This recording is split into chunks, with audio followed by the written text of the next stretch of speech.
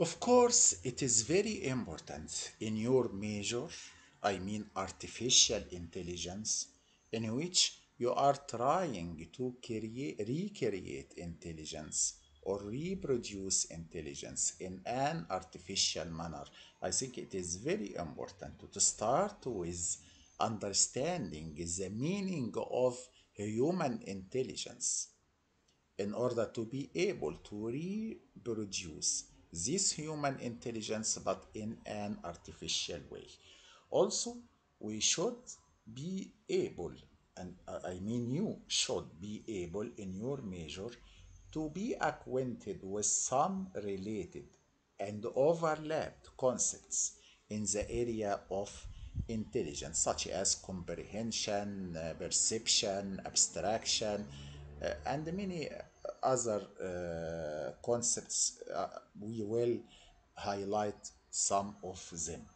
Also, you have to know to know some about the relationship between intelligence and knowledge, and also the multiple intelligence. What is the meaning of multiple intelligence? And also you should be acquainted with the assessment of IQ and intelligence or human intelligence. In our lecture today, we I will give you the definition of human intelligence, and I will highlight some related and overlapped concepts.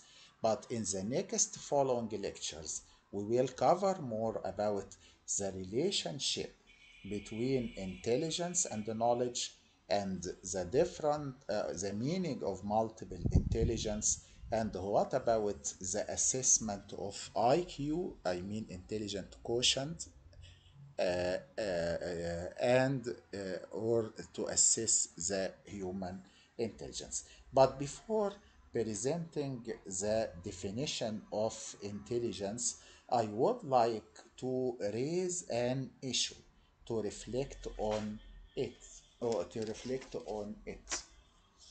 In the human field, we have measures for human IQ.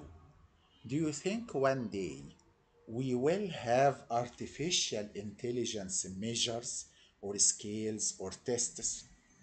One might say or may say, of course we do. Now, yes, we have some suggestions for that, but I am not talking about impressions. I mean well standardized measure of artificial intelligence with all psychometric characteristics, including reliability, validity, cutoff point, sensitivity, uh, specificity, norms to transform raw score to scaled or standardized score, and intelligence quotient or IQ. But in that case, it will be AIQ, artificial intelligence quotient. Also, we need to collect data for norms from large representative sample of robots or of machines or of non-human intelligent agents. I think we need to reflect on this issue. Do you think one day we will have standardized artificial intelligence measure or scale? I think reflect on it. I think we have to wait and see.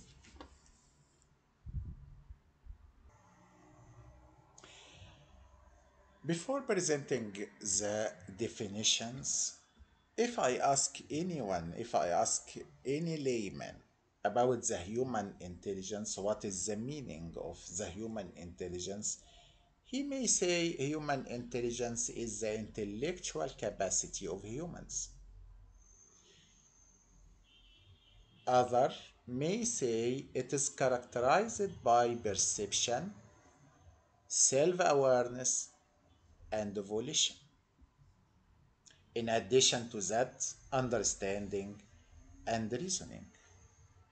A third person may say it includes the capacities to recognize patterns, comprehension, plan, problem solving, and use language to communicate. And may also one of them say intelligence enable humans to experience and think. So it is the way to think and to have an experience with different things.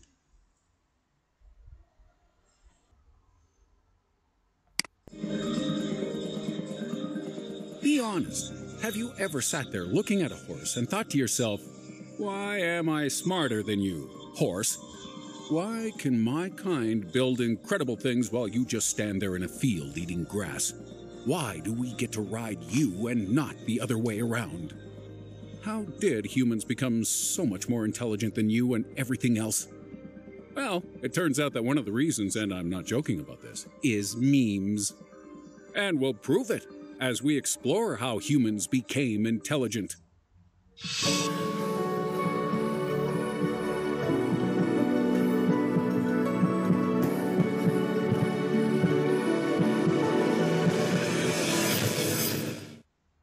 Starting at 6, the brain. You cannot separate the emergence of human intelligence from the brain. Our chunk of bone-wrapped gray matter is nearly double that of mammals with a similar body size, and over the past 7 million years our brains have grown 3 times bigger, with much of this occurring in the past 2 million years alone. But our brains weren't simply cultivating mass. They were growing in certain areas to give us an advantage over other species. Our early ancestors saw their neocortexes expand, and while this part of the brain was originally devoted to processing visual information, we now use it to form language, emotions, and a sense of self as well. Later developments saw our brains improve their ability to solve problems, plan ahead, and work with others. But why did this happen? What caused our brains to start growing so much larger than our rival primates? At 5, brains over brawn. The brain consumes more energy than any other tissue of equivalent size in the human body. If it were a random process on Task Manager, you'd shut down this resource-hogging software in a second. But curiously, overall, human beings burn roughly the same amount of calories as primates of similar size. So how does our body cope with this huge brain drain? In 1995, Leslie Aiello and Peter Wheeler speculated that human bodies started diverting energy away from other processes to fuel our burgeoning brains. One place we humans are lacking in comparison to primates is muscle mass. Check out this ripped fella, for example. He'd take your girl, your mom, and your heart with a single flex of his pecs. So, in exchange for being hunky monkeys, humans became smart instead. But what prompted this change? 4. Why so smart? For human brains to grow and intelligence to develop, there had to be an evolutionary cause or reason behind this change. So what was it? Harvard biological anthropologist Richard Wrangham theorizes that the discovery of fire enabled us to boost our calorific intake by using it to cook meat. Cooked meat digests much easier and releases more calories. And more calories means more energy for brain growth. This has the knock-on effect of giving you more time to think, create, and explore, as opposed to our rivals, who had to spend all day foraging for low-calorie fruits and vegetables. Another theory links brain growth to bipedal movement. Scientists previously believed that walking on 2 limbs came as a result of our brain's development. Now, some think the opposite may be true. Humans became bipedal first, and the new way of moving forced the female birth canal to morph into a new shape. This new baby-making chamber allowed for the evolution of soft skulls in babies. And, in turn, this meant that baby brains could continue growing for 2 years after birth. How bipedal movement, or indeed the discovery of fire, came about is uncertain. Both of these could have arisen from a random occurrence, because the reality is, human supersmarts might be the result of a simple mistake.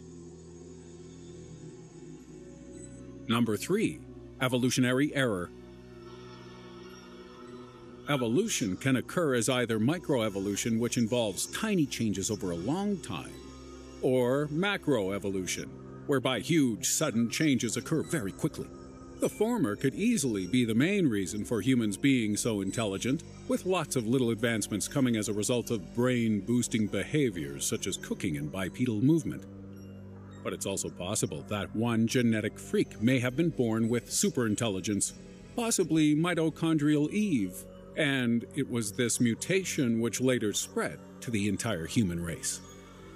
One such mutation may have been the duplication of the gene SRGAP2, a gene literally called the humanity switch, and is responsible for the rapid evolution of the human neocortex. So, was the evolution of human intelligence a complete mistake? Was it destined to happen? Or was this gene deliberately placed in our DNA somehow? Number 2. No more crazy. Psychologist Julian Jaynes was fascinated by how human consciousness came to exist. We are not only smarter than animals, we are also more self-aware. So how did this happen? How did ancient humans become conscious? Mr. Jaynes says they weren't conscious, and until recently we were a race of schizophrenics. He theorizes that the brains of early man functioned as two separate entities, with the left side performing everyday tasks and the right side collating memories and experiences. Modern human brains are connected between the two hemispheres, but in the past, Jaynes says they were mostly split. We say mostly because Jaynes thinks they might have been connected through one now redundant part of our brain's language region. He believes this rudimentary bridge between our hemispheres would have caused early man to hear noise hallucinations, and that our early culture was derived from the shared discussion of what these voices meant. He even asserts that these sounds were responsible for the creation of gods and religion, and that the fully linked brain was only established in recent human history, after complex societies began to form. And this leads us to the entry you've all been waiting for. At number 1, memes. The social brain hypothesis states that human intelligence arose to help us survive in large and complicated social groups. Ideas like charity, friendship, enemies, and language were invented by random pockets of individuals trying to make their way in the world. But how were these concepts made ubiquitous across human society? Why do we all act in mostly the same ways? You guessed it, the meme. The word meme doesn't just describe a mass-shared image on the internet. It was actually a term coined by Mrs. Garrison's one-time lover, Richard Dawkins. Dawkins used this term to refer to any idea which can be culturally transmitted, and which changes over time. Anything from musical melodies and cooking through to social customs and new ways of jacking it can be considered memes, since they've all been generated, spread, and refined throughout mankind. Our brain's ability to process communication plays a fundamental role in this, as once we were able to share experiences and ideas with others, our society underwent something called mimetic evolution. Memes spread throughout small populations of people like a virus, and eventually the ones which were most useful to human beings established themselves. This obviously helped the spread of technologies and ideas, but it may have also helped facilitate the development of consciousness. Certain aspects of your awareness are undoubtedly genetically transmitted, but many questions about the human self and our experiences arise from the sharing of thoughts and philosophies. Without this, we wouldn't even have the concept of consciousness in the first place. And so there you have it. Humans aren't special after all. The gap between us and animals is not as great as you or most people perceive it to be.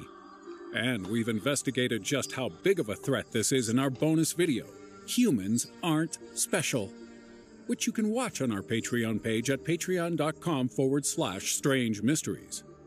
For a $2 a month pledge, which you can cancel at any time, you'll get to watch this, and indeed all of our bonus content, which goes deeper and darker into every topic than YouTube allows.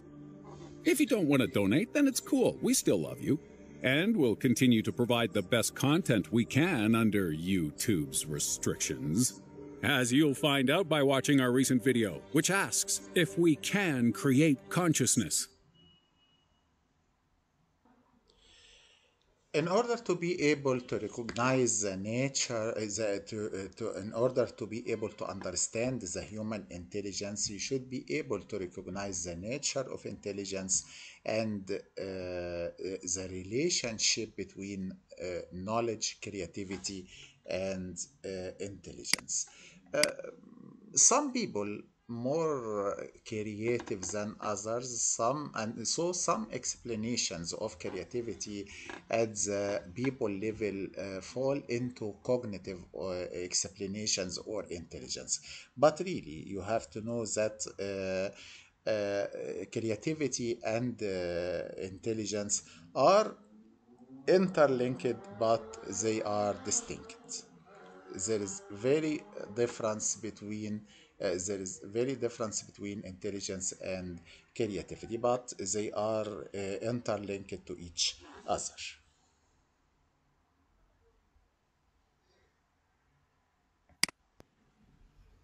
Throughout this unit, you will explore the essential question, what is human intelligence?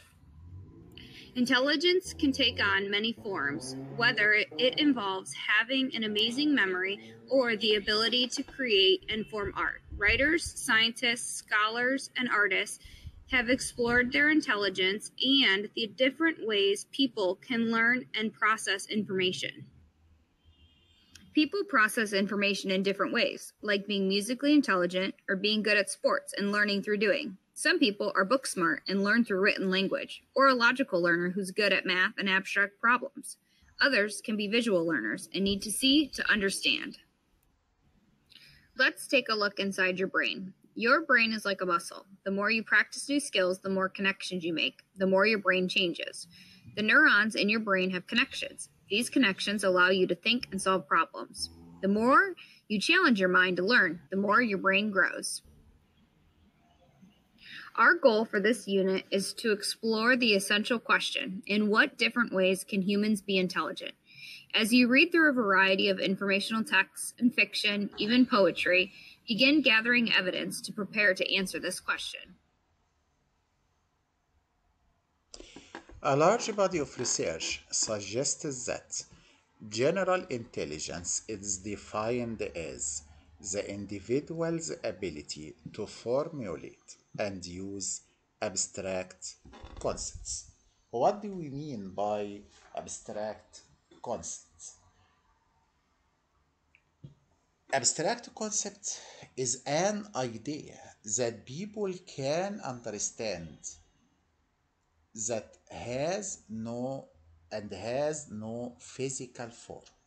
So, abstract ability, it is the ability to identify, understand, and communicate abstract concepts. So, abstract concepts is a significant element in human intelligence.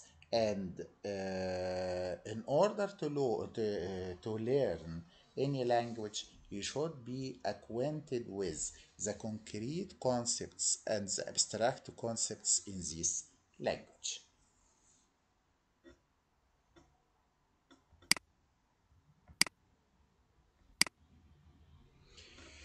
Intelligence also defines the ability to solve problems and to develop new insights and ideas. What do we mean by insight? Insight is the capacity to gain an accurate and deep understanding of someone or something. And the idea means a thought or suggestion as to a possible course of action.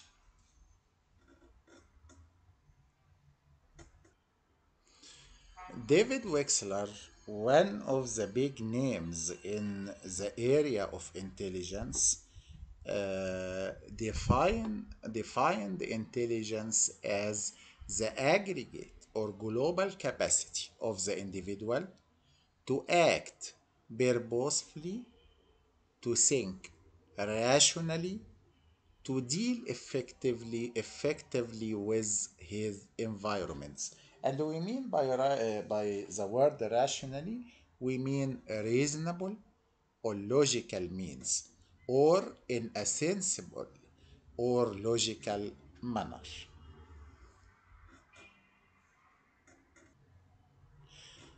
A different but overlapped definition introduced by Lloyd Humphreys. Humphreys defined the intelligence as the result of the process of acquiring, storing in memory, retrieving, combining, comparing, and using in new context.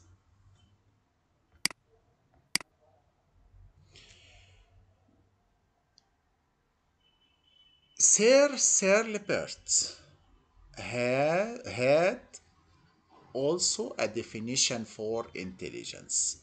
It is innate general cognitive ability. Innate general cognitive ability means that he emphasized the role of heredity, the role of genes, the role of chromosomes, the role of genetics. And the human intellectual competence must entail a set of skills of problem solving, enabling the individual to resolve genuine problems or difficult that he encounters.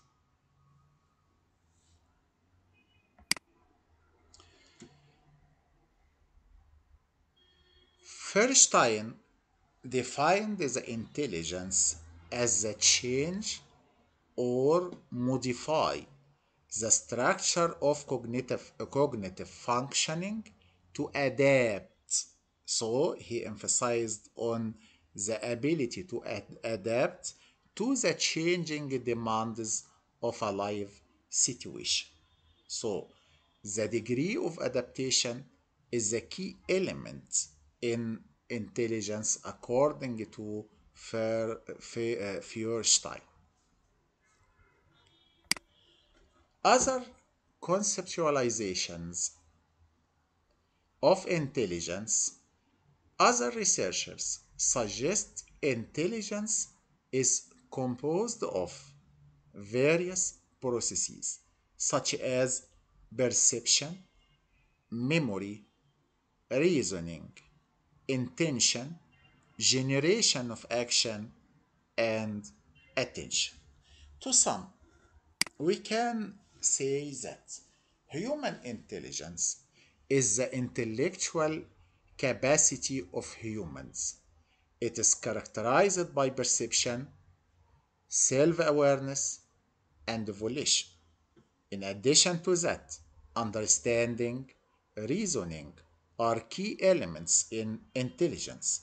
Intelligence also includes the capacities to recognize patterns, comprehension, plan, planning ability, problem solving, and use language to communicate.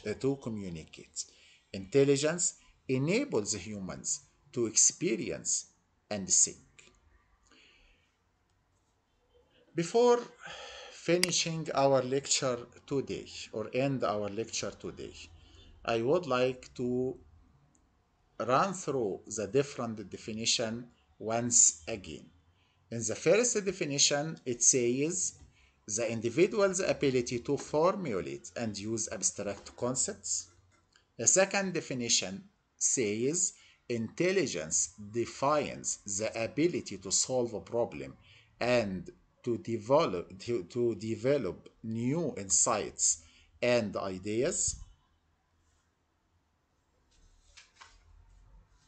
And as we said before, The meaning of insight is the capacity to gain an accurate and deep understanding of someone or something.